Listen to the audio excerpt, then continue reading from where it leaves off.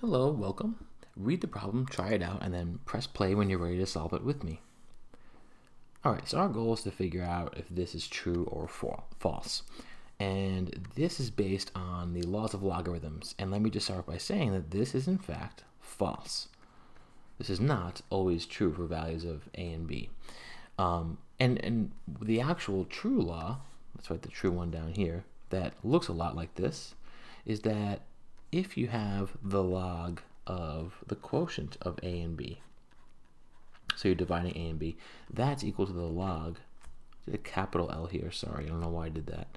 That's equal to the log of a divided by the minus, the log of b. So log of a divided by b equals the log of a minus the log of b.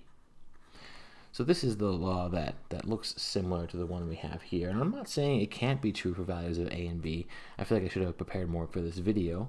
If you find values where this does work, let me know. Or if you want me to find out if this is ever true, I'll invest some time into looking into that. But here, we're trying to figure this out. We're trying to see, is this actually true?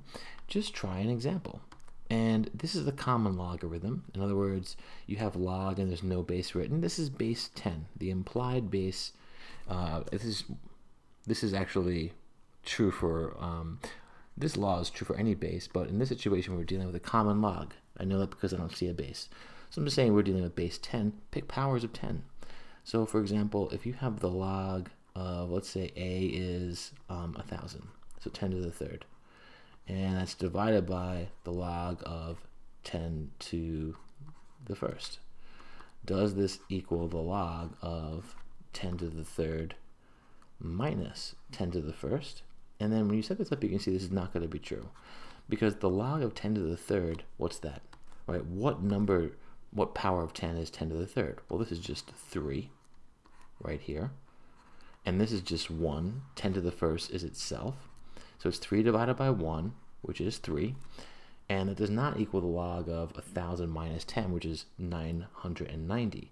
Right? The log of 990, let's see if I can pull it up real quick. The log of 990 is not equal to 3. It's the power of 10 that's 990. That's going to be some unfriendly number. So let's grab that real quick on the calculator. We've got common log right here of 990. And that equals 2.99. So it's close, right? It's close to 3, but not exactly equal to it. So again, if you're dealing with a true and false question, you're not sure if it's correct, try some values out. All right, thanks. I hope this helped.